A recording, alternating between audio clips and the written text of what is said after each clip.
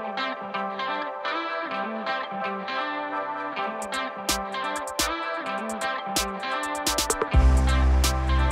everyone, Tao here. Over the past year, I've slowly become a big fan of wireless charging. Owning wearable accessories like the Galaxy Watch and Galaxy Buds, which are also wireless charging compatible, it makes sense now more than ever. I love not having cables all over the place, and overall, just the convenience factor. I've tried quite a few chargers at different price points, so if you're in the market or just want to check out some options, I hope this video serves you well.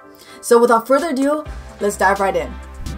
The first two options are coming directly from Samsung and come highly recommended, especially if you own a Galaxy Watch or the Galaxy Buds. We have the Wireless Charger Duo from last year and the new Wireless Charger Duo Pad. Both come with LED indicators and a built-in fan to prevent overheating. And yes, there is a very slight sound from the fans. There are two main differences between them. First, the new charger opts for a flat pad over a stand-up design on the left side.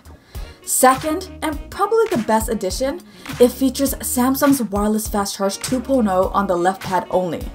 During my testing, it took only 10 to 15 minutes longer to fully charge my phone from an almost dead battery compared to plugging it in. So if charging speed is important to you, the new pad is the only option right now. Keep in mind that only the Galaxy S10 line of phones currently supports this faster 12-watt wireless charging. Also, if charging two phones at the same time, Fast Charge 2.0 will not be available. It will revert to regular fast charge. Between the two, I actually prefer the older model's design. The stand ensures that placement is never an issue and allows me to quickly glance over at notifications on my always-on display.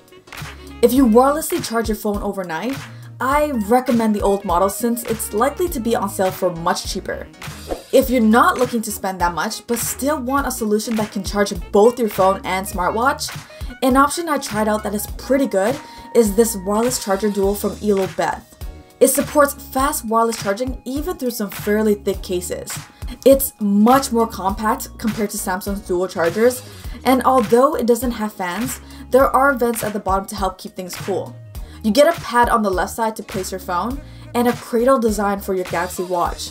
There's a slight magnet to ensure your watch docks perfectly every single time, and if you use a bracelet-styled band, this works better than a pad. A USB-C cable is included in the box, but you'll have to use the wall plug that comes with your phone. My only complaints with this charger is the LEDs. There is a constant red LED light on even when no device is charging. I wish it would turn off when it doesn't detect a device. The light turns to a blinking green LED when charging and solid green when the device is fully charged. If you don't own a Galaxy Watch but want a wireless charger for your phone, the last two chargers could work and have totally different aesthetics. First up, we have the iOttie wireless charging stand with its unique soft touch fabric material design that's available in a variety of colors. The bottom of the stand is rubberized so it won't slide all over the place on smooth surfaces. You get everything needed inside the box, including a wall adapter and a high quality color matching USB-C cable, which is a very nice touch. It can deliver up to 10 watt for Android devices and 7.5 watt for iPhones. The stand will charge your device in both landscape and portrait orientations. I tested it with some relatively thick cases and it was still fast charging without any issue. The LED indicator is tucked away on the left side, so it's discreet and non-obtrusive. Overall, I'm a big fan of this design. It should blend in nicely wherever you place it, whether it be in the living room, the bedroom, or on your desk. If you wanted something a little more industrial, the Galvanox cheap power station from Encased is one that my husband has been using. The stand is made completely out of aluminum, but the parts where your phone will sit are lined with TPU to help disperse heat and keep the device from sliding all over the place. In the box, you only get a USB-C cable, so you'll have to use the power adapter that comes with your phone. The stand will identify the device type and alternate between 5 watt, 7.5 watt, or 10 watt to best suit the device. A built-in LED indicator is tucked on the inside part of the stand, and a button right above the USB port cycles the light through 3 modes: on, dim, and off. It gives off this glow effect which looks pretty good.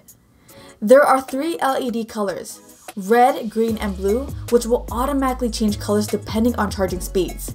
From my experience with the charger, red is regular wireless charging and blue is for fast wireless charging. If the LED flashes red, it means the device is not charging. My only complaints are that the front lip here makes it very hard to use the bottom base gesture system. The large surface area where the phone rests does make it great for using your phone while charging without worrying about it flying off. That's a wrap for wireless chargers, but since we're on the topic of charging, I also have 3 power banks that have quickly become favorites of mine. I've mentioned them in previous videos, but thought it makes sense to feature them here too. First up, we got my absolute go-to for trips, the Mophie Powerstation PD XL. PD stands for power delivery. According to their website, 10 minutes can get you 20% battery life, and 30 minutes of charging can get you up to 50%. I haven't seen speeds that fast with my Note 9, but it's definitely much faster than other power banks I've used. The size, design, and charging speeds makes this one of my favorites. The price tag is probably its biggest drawback. Next up, we have the Mophie Powerstation Wireless XL. Like the name implies, this is a wireless charging power bank. I'll be honest, the wireless charging speeds on this thing are not very fast. It's 5-watt regular wireless charging. With that being said, the way I like to use this power bank is as a 2-in-1. You can use this like a regular wireless charging pad, and then when you need to get up and go, just unplug it and now you have a portable power bank using the USB-C cable connection. What's great is that it'll also charge your Galaxy Buds wirelessly. Unfortunately, it's not compatible with the Galaxy Watch though. The last power bank is one that I've been testing more recently, and it's this one from UGREEN. It has a very sleek design, but the main selling feature has to be the embedded USB-C cable. It's perfect for me because it's one less cable I need to worry about on trips or just to keep devices charged up while in bed. This thing charges just as fast as the Mophie Powerstation PD XL, and it's cheaper too. You do get a smaller form factor with the Mophie one, but you'll have to decide if that's worth the extra cost. There you go, 5 wireless chargers and 3 power bank options to keep your device fully charged. Hopefully you found this helpful.